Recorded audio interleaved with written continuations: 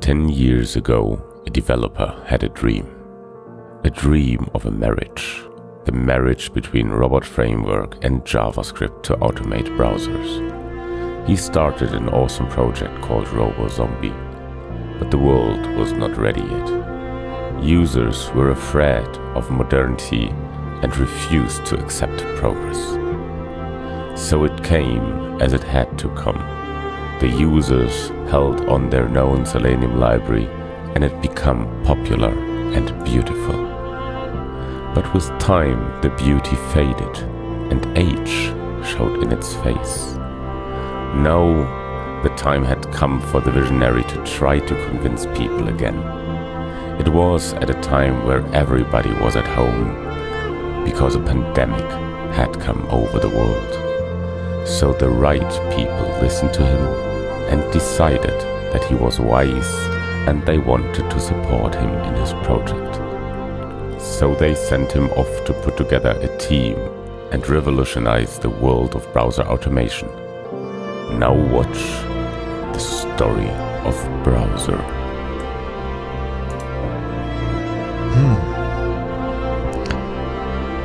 Python.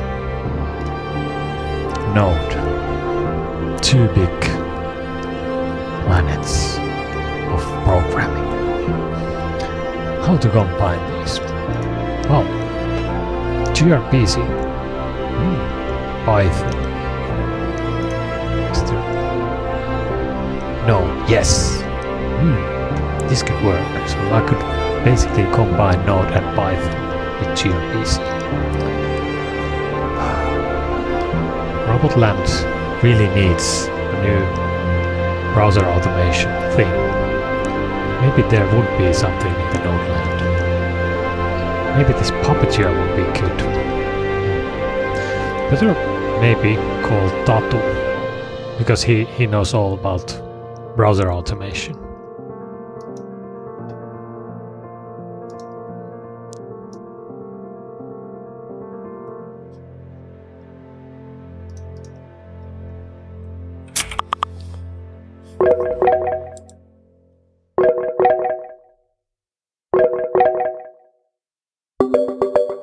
Mikko is calling. Hi, Mikko. Hi, Tatu. I was thinking about browser automation and robot framework and was kind of interested in making a new library on top of Node libraries or Node stuff. I was thinking about Puppeteer. What do you think about that library? I have heard about it. It looks really interesting. My colleague told me about this Playwright library. Cool. Which is basically the same thing as Puppeteer, okay, but it has better browser support. Yeah. And it's built by Microsoft. And Microsoft bought the people from Google and they started making Playwright, but without the Puppeteer history behind it. It has better rating and stuff like that. Have you seen that one? Well, I'm just looking at their website and this seems cool. Would you be interested in trying out making a new library with me? Yeah, it would be interesting to learn about TypeScript and that Node world, which is a little bit unfamiliar for me. We might need more people also in this. Someone who knows TypeScript. I know actually one person who might be available for this. I'll see what he thinks. So let's call Kerkko. Okay. I haven't heard about him, but we might need somebody who is really enthusiastic with the users. Hi, Kerkko. Hello. Hi, Kerkko. We were thinking about creating this new library for Robot Framework called on top of this Playwright technology and gRPC and stuff. Would you be interested in doing some TypeScript with us? I have no idea what is Robot Framework, but sounds pretty cool. Okay. So is that yes? Yes. Okay. I think we need more people also. Yes, I know. We need more people. The more the merrier. Yes. Then there's always this in the community. René is always really enthusiastic and jumps really nicely to the project. What do you think about him? And he always complains about bugs, so we can get free testing out of him. Yes. Sounds useful. Let's invite him also. Yes.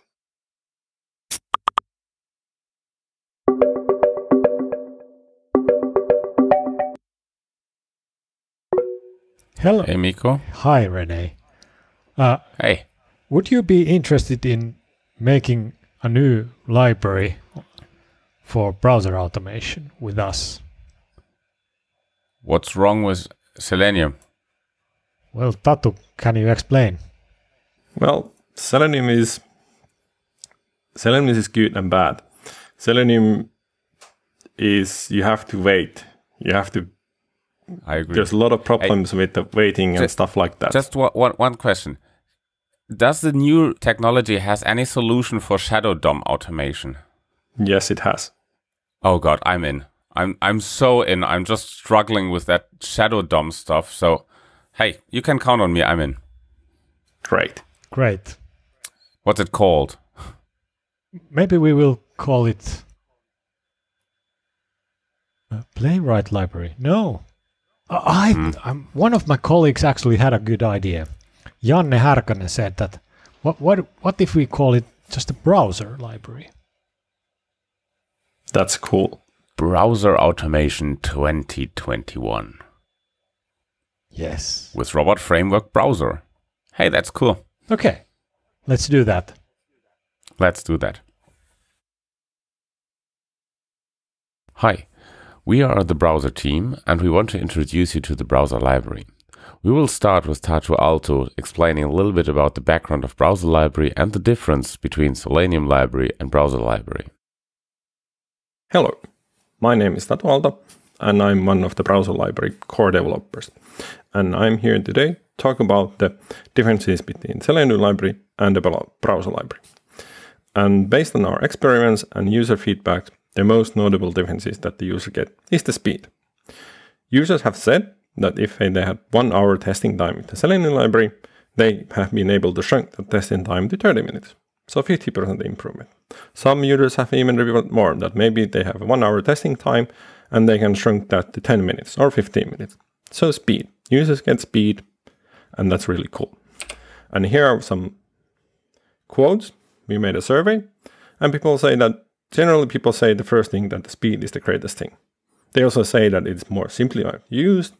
You get better test results because there's less false positive, because browser library does you automatically waiting for elements and stuff in the browser. And people feel that the keyword usage is better and they are more happier to use the library. But why? Why the browser library is actually faster? We think that one of the key factors is that you have more control how you actually open browsers. In Selenium library, you basically have one keyword, open browser or create WebDriver to create new browsers. And when you call that keyword in the Selenium library, you actually spawn a new WebDriver instance. You execute the binary, and that binary execution always creates a new profile. So it's actually quite a heavy lifting what the Chrome or Firefox are doing in the background. So it takes a lot of time. In the browser library, there is more control. You define the browser, how you want to launch it. You define a new context, how that context or that profile should be created in that browser. And then there's new page, which basically opens new tabs or new pages into that context. When you launch a new page, it's very, very fast compared to the Selenium library open browser keyword.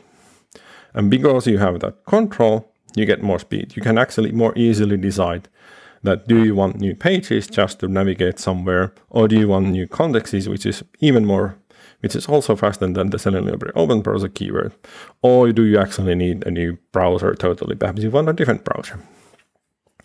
And that gets you speed. And also the other thing about closing the browsers is that you don't have to actually do that in the browser library. we do take care of the garbage collection. Instead of Selenium library, you have to remember to call and close all the browsers. Let's have a look how this looks in practice and what impact does that have. Let's assume we start a browser, then we open a new suite, and in the suite setup we open a new context, which means we configure the browser, we have an independent session stage, now we have independent storage. Now in the test setup, we just open a page on that browser context. When that test is over, it automatically cleans up the page and closes it. So the next test can start with a new page, but be aware that page is in the same context, so the session created in the first test will be active in the second test. That can be useful if you want to test that. That can also lead to some kind of strange behavior, so be sure what you want. When that test is over, the page is also closed. When that test suite is over, it automatically closes also that context because the context has been created within that suite. So now let's have a look how it would look like if we have a context and page per test case, so in the test case setup. Let's assume we want to have the test completely independent. It would be test case setup, starts a new context, starts a new page. When that test is over, it automatically cleans up context and page, but still be on the same browser. The next test starts with a new context, new page, and when that is over, also that is closed. So now the question comes, when do you want to do what, and what impact does this has to my performance? So let's have a look how this looks in practice and what the performance would say. What we have here is now basically exactly that situation. In our init, we just create the browser. In our first suite, we use suite setup for opening the context and test setup for opening pages. We have two different tests. This next suite uses open context and page for every test. Same basically in Selenium. Let's just compare how it looks like.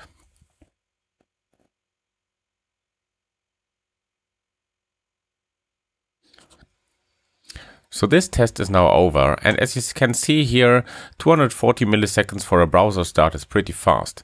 26 milliseconds for a new context, 150 milliseconds for a new page that has a blank page without loading HTML.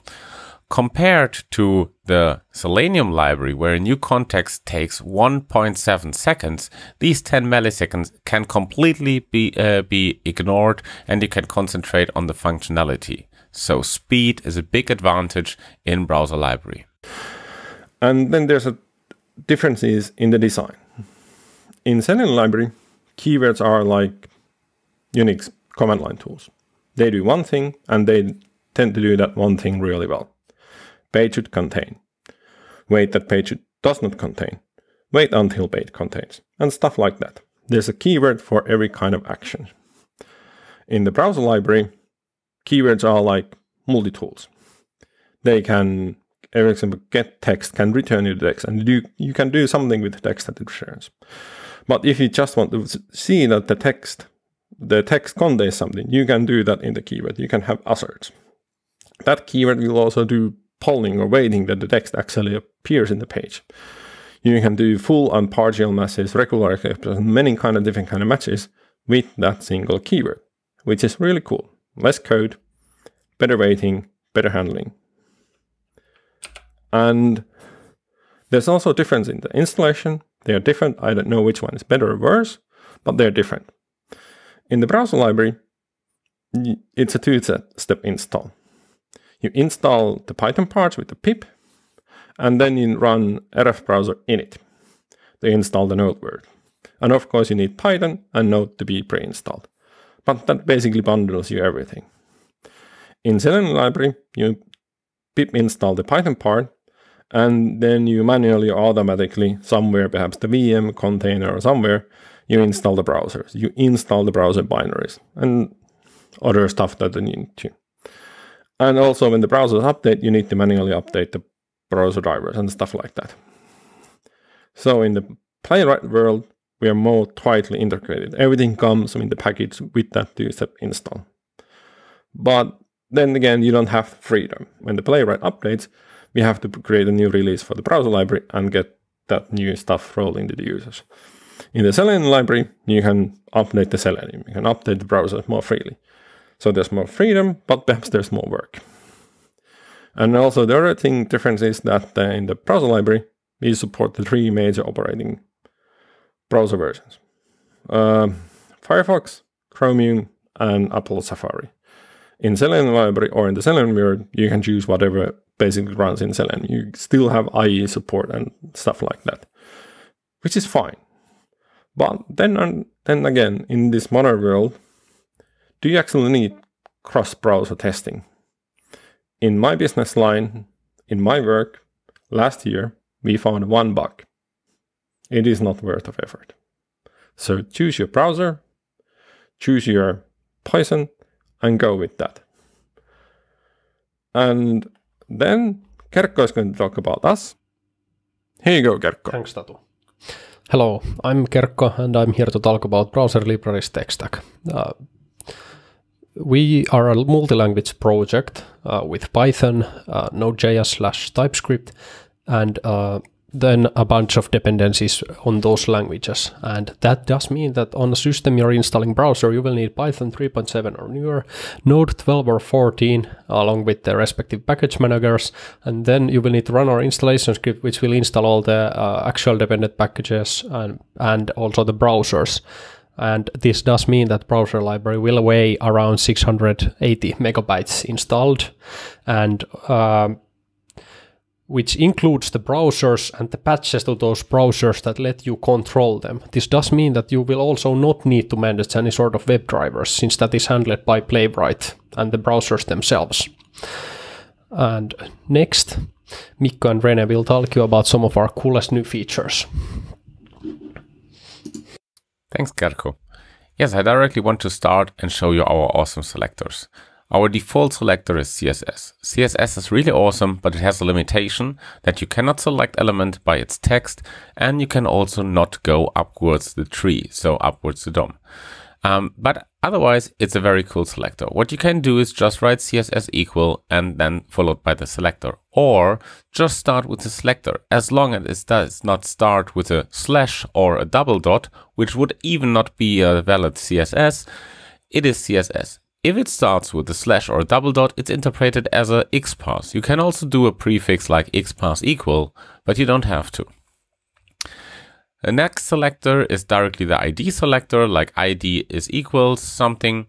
And we have a very cool text selector. The text selector has 3 different options. The one thing is the automatic stripping option. So it will delete leading and trailing white spaces. The one with the quote means exact match, including the white spaces. And if you have a text starting with a slash and ending with a slash, everything between is interpreted as a regular expression. That's pretty cool.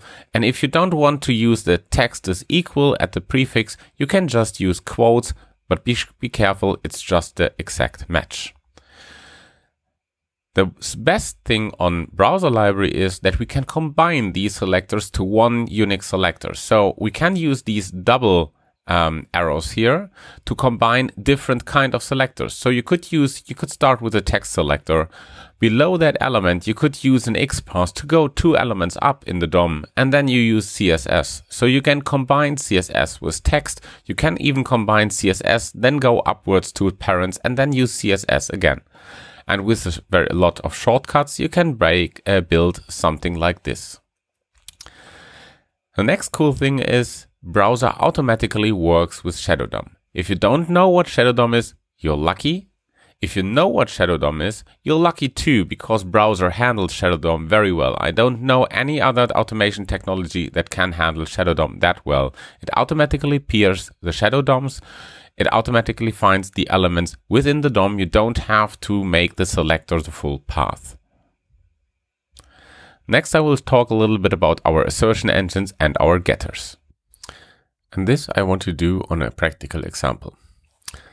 Let's assume we have this ticket booking page and we want to verify that this VAT is 24%. Let's have a look to the element. It's a small element within the div with a class price.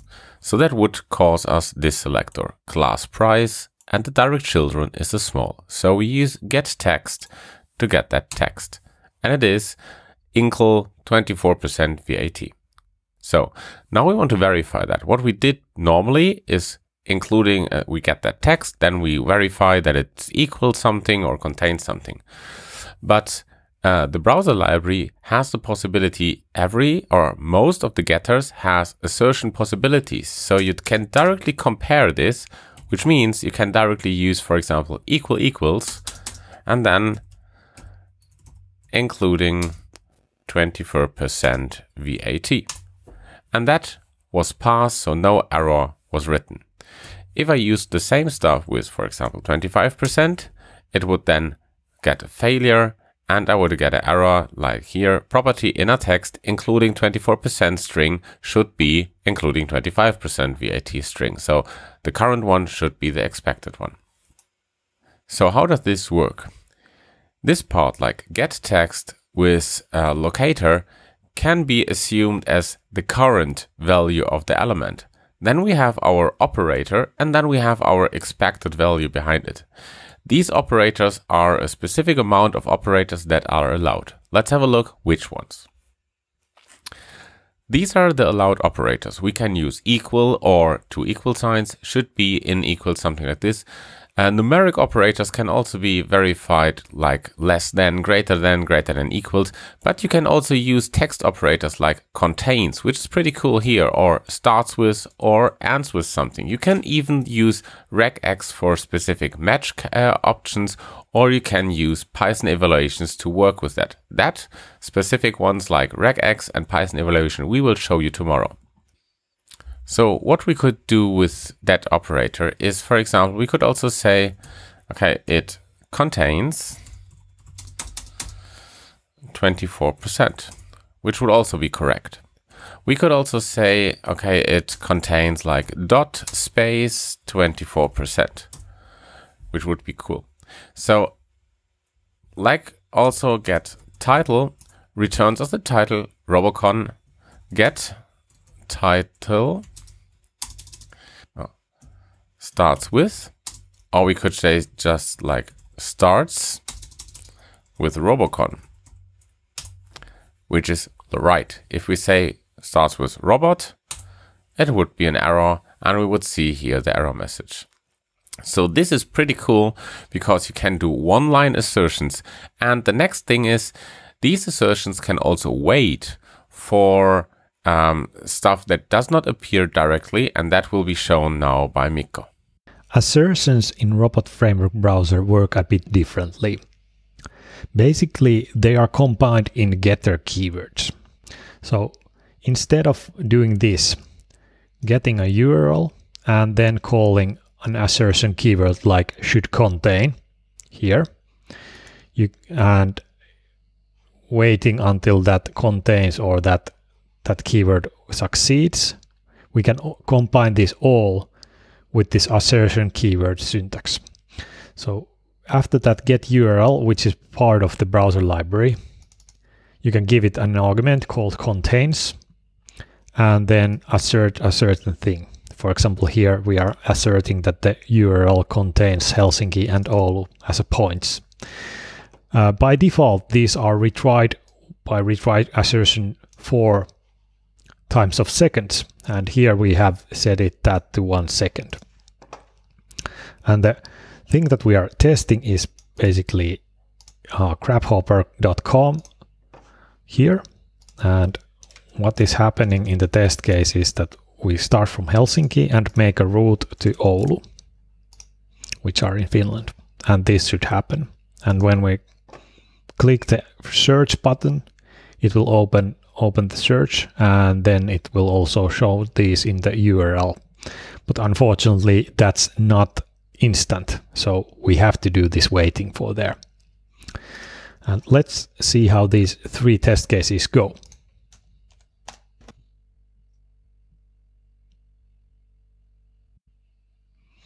So we can see that the first one actually fails because it's not waiting at all. So the URL change is not automatic after the clicking of search button.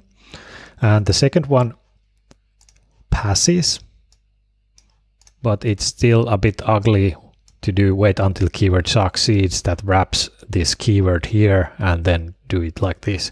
And the third one is the new assertion syntax, and it will also pass as the other one. Let's go and look at the log file. So the first one failed. Wait until keyword succeeds shows that we have actually waited a bit long. And it shows all the waiting. Get URL doesn't show anything special there because it went through during the timeout. So one good thing is also that it will not explode the log file. That's it.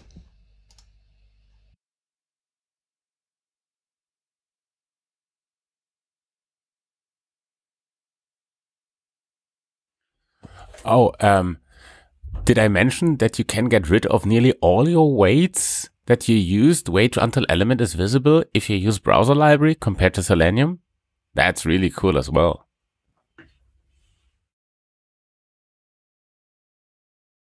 Hey experts, welcome to RoboCon. Hi. Hello. Hi. Hello. Cool. So let's jump right into it. Awesome session. Everyone's saying it's epic. First one's from Manny.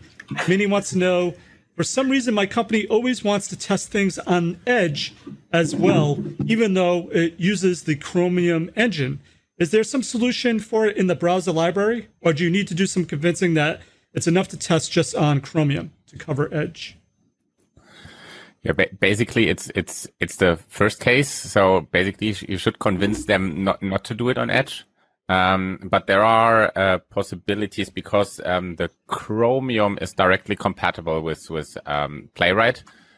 So the Chrome developer API is compatible. So that should be possible with Edge. And there are questions and answers in the Playwright project on GitHub regarding using Edge directly. So the new one, not the old one. Forget the old one. Tatu, We've also had in the Robot Framework browser Slack, we've already had multiple users who had to test with Edge have successful experiences. Nice. Tatu, I know you mentioned that you found one bug testing across multiple browsers. Do you even believe that this is necessary? No. Well, as I said, we found last year one bug. And if I would need to test with different browsers, you need to sort the different browser problems. And it's not worth of the money. You get more test cases when you test with one browser. Of course, you can still manually test, and that's useful investment of money. That if you use Monday Chrome and Tuesday use Firefox, that's fine, and that's what you should do. Yeah, that would also be my recommendation. Test it automatically on a reference browser and do the exploratory testing with multiple different versions and stuff.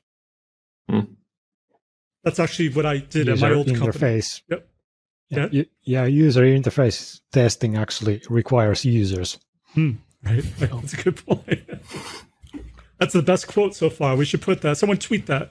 Okay, next question's from Dave Martin. Dave Martin says, browser library. How can I leverage a Selenium grid or other concurrent execution tools with the browser library? Wait for some time. Let's say we have to brainstorm that on sprints. Right. Yeah. We need always Working something for on the that. next release. Awesome. Okay. Is browser library independent of which web browser you're using?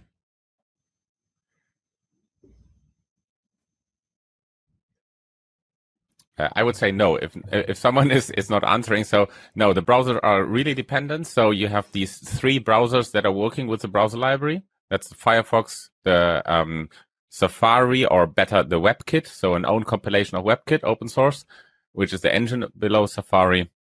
And there is Chrome, and there's a Chromium. You can, however, connect Chromium-based, some of them, engines.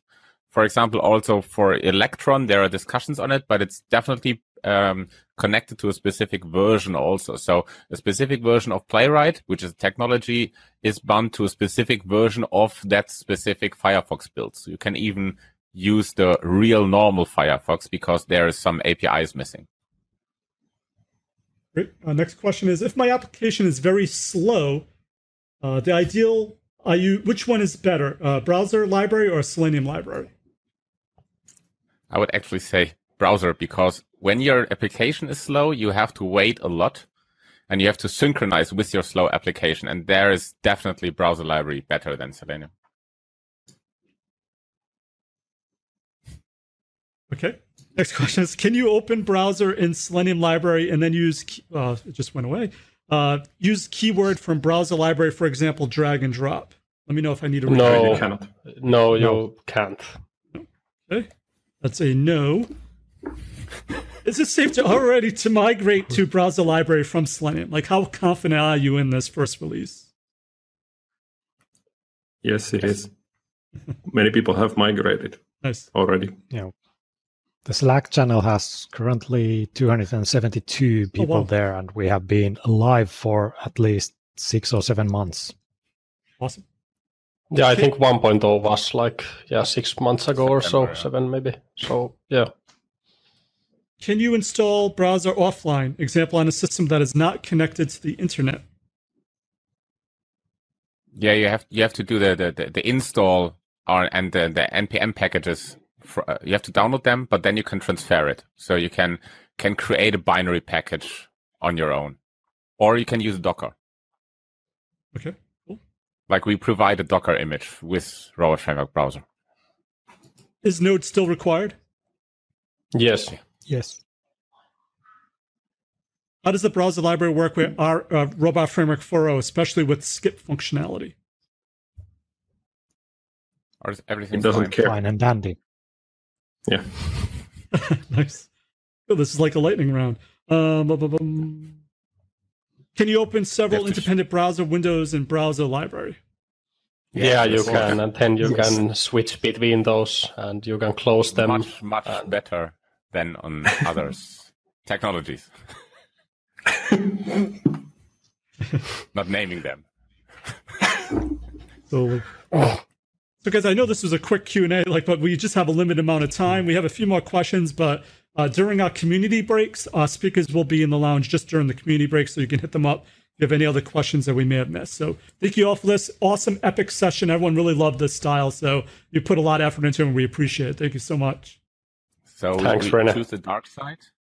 Yeah, do you want the light side or the dark side? All right, the dark side. Yes. All right, so check them on the dark side during the community break, which will be up after the next session. All right, thank you all. Appreciate it. See you. Thanks. Same.